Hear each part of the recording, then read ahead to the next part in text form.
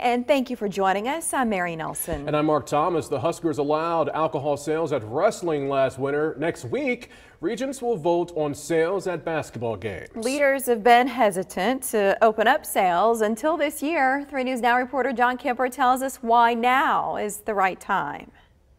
Husker basketball and alcohol. A combination that previously has never existed at Husker home basketball games, according to the athletic department, until possibly this year.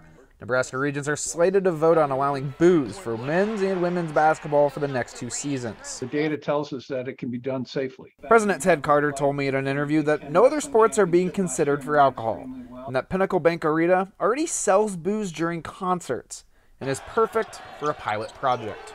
This is kind of a crawl, walk, run to see how it works in a venue that is very controlled, knows how to do it. Carter noted there will be checks and balances, and that NU won't make hardly any money in doing this, with actually 90% of that revenue going to the city of Lincoln.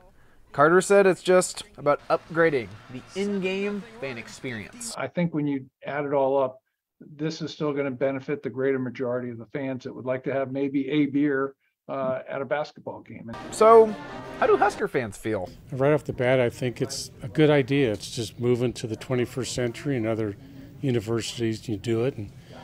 And I think the basketball fans wouldn't be as rowdy as football fans, so maybe that'd be a good place to start. And would you grab a beer at PBA? Yeah, I would for sure. That would add like another level of fun to the game. Nebraska Regents will vote on that extra layer next Friday. John Kipper, 3 News Now. You might be able to grab a beer at PBA in about a month. Both men's and women's basketball teams start exhibitions in late October.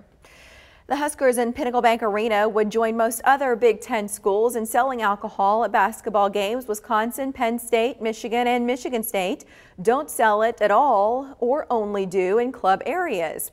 All are considering it in some form. Iowa began just last year, and Indiana will this year. In Omaha, both Creighton and UNO sell alcohol at their home basketball games. Well, the